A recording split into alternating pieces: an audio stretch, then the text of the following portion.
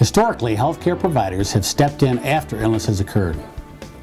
Doctors and healthcare facilities have been reactive rather than proactive. The system has paid attention to people too late to improve their health status, after illness has manifested rather than before.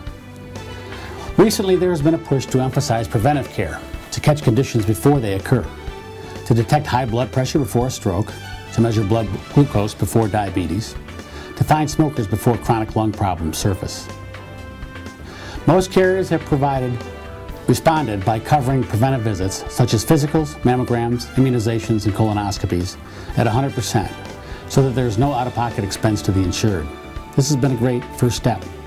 But within the last 2 years, employers have gone beyond, stepping up to offer wellness programs, such as smoking cessation and weight loss classes, to their employees. Employers have realized that a healthy population would result in a more engaged population with less absenteeism and lower health care costs. The state of Colorado has taken it to the next level by passing a wellness bill and sending it on to Governor Ritter for signature. HB 1012 would allow health carriers to discount premiums to small employers and their employees who participate in wellness programs. The Colorado effort builds on the Department of Labor guidelines. These provide that discounts be uniformly applied for program participation and not tied to actual results. Wellness is a relatively new concept to small employers.